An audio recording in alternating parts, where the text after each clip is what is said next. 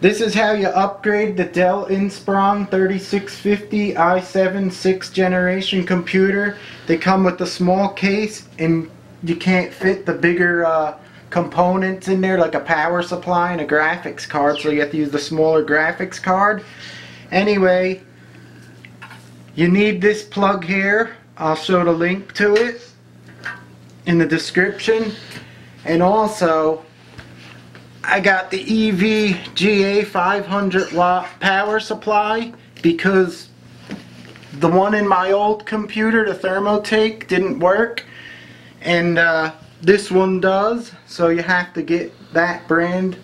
Anyway, here's how it goes together. You just clip it in the piece, the adapter, to 24 pin to 8 pin, and you're gonna have to run your power supply out of your box.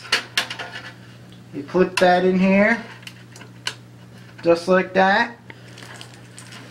And then you clip the PCI cable onto your graphics card, but I don't have mine in yet. This is the graphics card I'm going to be using, the GeForce 1060. You have to use a smaller graphics card to fit in this box here.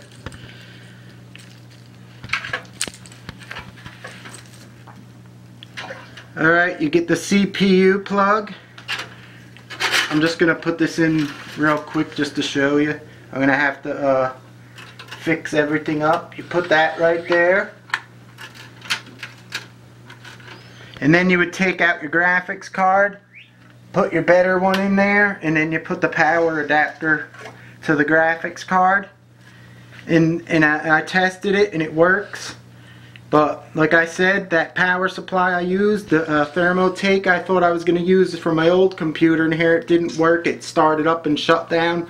Whereas I seen a post about this one here, and this one works with it and everything's fine. So that's what you have to do to upgrade this computer with a better graphics card and a bigger, better power supply.